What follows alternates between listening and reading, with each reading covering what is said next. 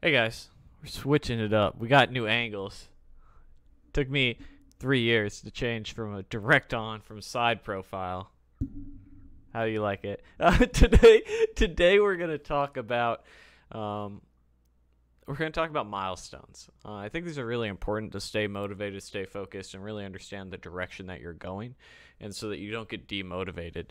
I'm writing a book. I've talked to you guys about in the past. I'm about 12 chapters in, and one section I have it dedicated to it is entirely about milestones, and the reason for that is I think they're important. I think it's important to recognize when something nice happens in your path to success, in your path to weight loss, in your path to becoming a developer, whatever it may be, and really just take a moment to say thank you to yourself. And so we're going to talk a little bit about a mini milestone that I hit recently, and then talk a little bit about why it's so important.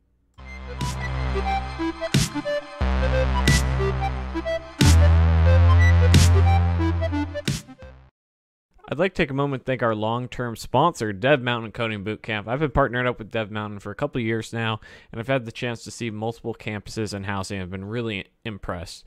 Dev Mountain has a couple different programs from web dev to iOS development, software QA, and UX design. Some are after-hours part-time programs, and some are fully immersive programs where they actually include housing at no additional cost so you can get up and go.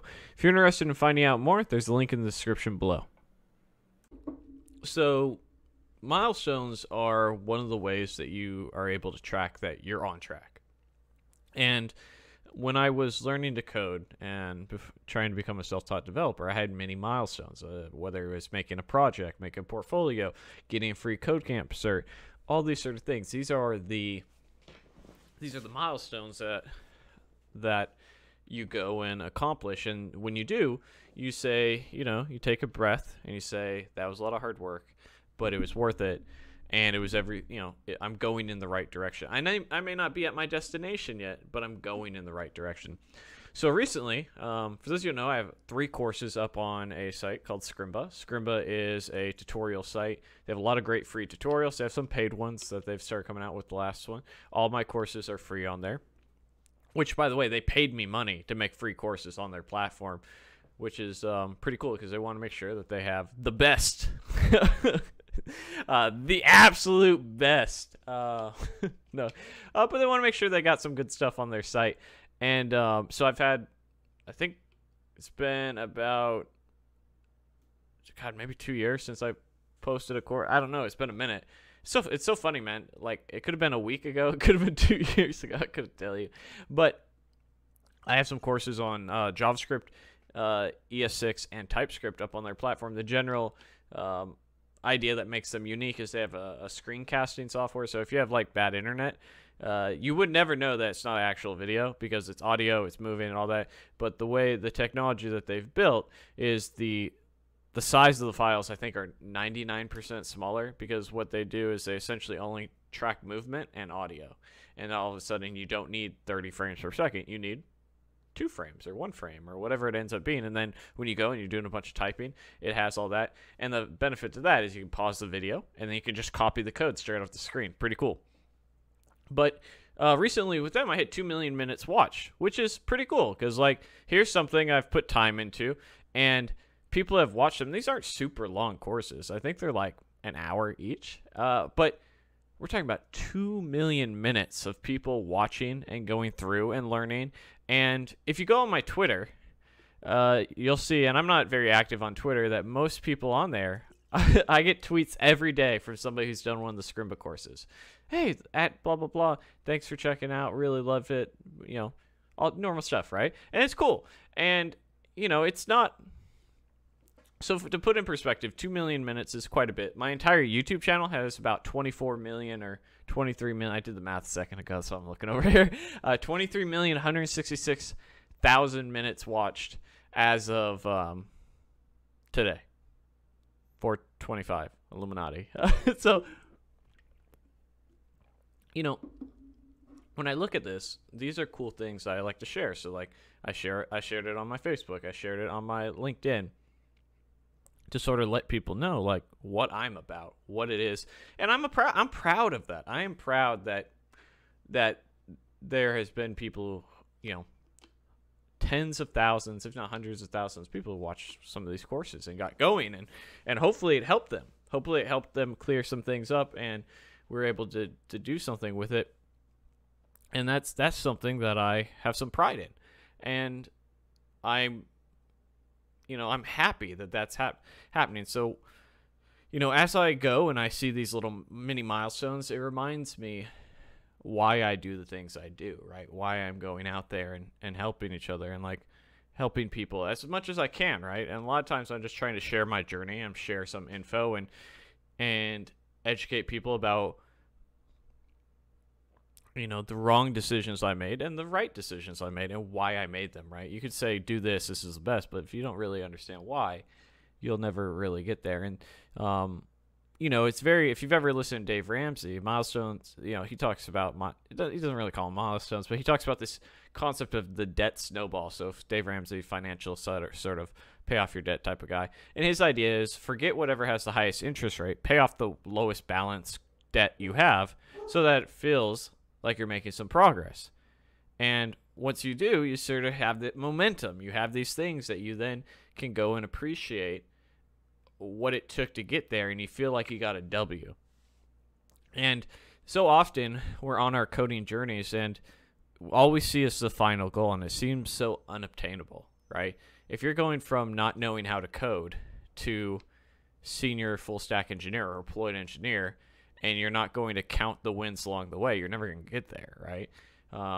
It's like all the people who train for the Olympics, right? They train every day, and there's little mini milestones that they go where maybe all of a sudden they couldn't do a backflip, but now they can, right? Or they could do double backflip, but now they can. And they tried, and they may only get a milestone once every 3 months, something like that. It doesn't matter, but you need to count the W's when you get them. And maybe they're little mini W's. They don't have to be capital W's, font 100 W's. There's a lot of little things that it doesn't even have to be software. Take me for instance. I'm going through somewhat of a transformative phase where I'm single for the first time in about a decade. Ladies, what's up? There are things that I'm doing where I am making different decisions in my life to support the lifestyle I want to live, right? To find me a nice woman and exercising, and I'm going to go kill those dogs. By the way, on a side tangent, I don't know what these dogs ate, but they shit on 2 of my beds and in 3 other rooms over last night. And so they ate something they shouldn't have because they don't have accidents. It's been I almost only had 1 dog by this morning. To send a message to the other dog. Yeah, I digress. But in my personal life, I'm having these decisions of these mini W's where, hey, what are something that I'm doing? Well, I'm working out 5 days a week, and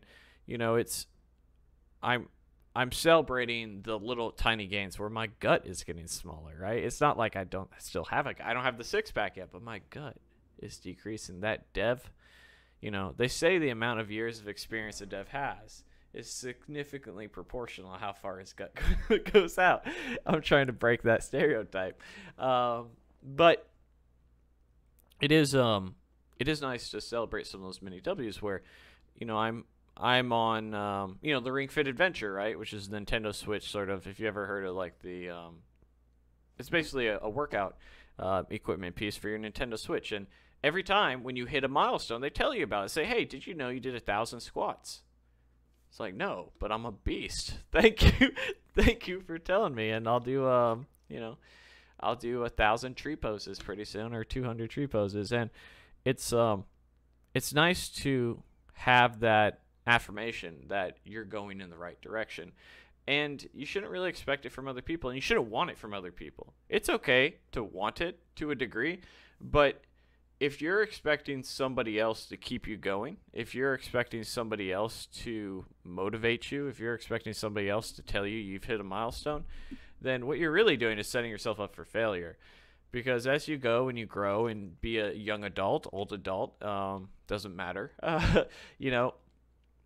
I've told you guys quite a few times that I didn't really become a man until I was about 25, and I decided to drop out of college, and I went on the path that I wanted to go on, not what my parents thought was best or my family thought I was best, but the thing that I'm going to do. This is the route that I'm going to do. And even then, I would say I didn't really become a man until I got a mortgage. But we're getting all over the place, pooping and becoming men and dating and whatnot. Milestones. So milestones they're there for you to say, I'm not there yet, but I'm headed in the right direction. And as long as I keep taking that one step forward, I'll get there. And you've probably heard me say this quite a few times, is that, and it sounds kind of stupid, but I have some mantras that I sort of have in my head when I get down on myself. One step forward every day is one. Get good, get better, get great is another. Be myself always is another, because I've been in parts of my life where I've sort of been ashamed of who I am. And then another is, it doesn't work until it does. And what I mean by that is that you sort of can fail 100 times, and when you stop trying, that's when you fail the final time and you never succeed.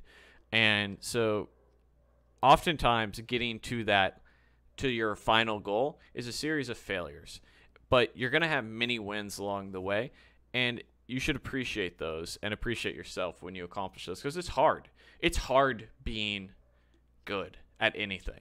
Doesn't matter what it is. Most people are okay being complacent in life and have accepted their fate. Joe Rogan says, go out and be the hero of your own story. And it's for somebody who's a comedian, I think that's very deep. I really do. I think that if you're not being active in your life, and you're not taking an active role, and you're just taking what life gives you, oftentimes life's going to give you shit. And are you going to deal with it? No. I should hope not. And you should strive to live your best life, whatever that means to you. And as you go and you work hard for that, because your best life doesn't just show up. Everything worth doing takes hard work. To appreciate some of the successes you get along the way, so that you do go and hit that main goal that then just becomes a large milestone onto the next milestone. So with all that being said, guys, I appreciate you. If you're interested in my courses, there are links in the description below. Speaking of milestones, I'm on that hashtag road to 100,000. Please subscribe. It'd be really appreciated. Help a brother out. And I'll see you guys next time. Bye. Hey guys, thanks for watching the video. Don't forget to check out my latest course, the 100 Front-End Interview Questions Challenge, to make sure that you ace those front-end interviews. Smash that like and subscribe button, and I'll see you guys in the next video. Thanks for watching. Bye.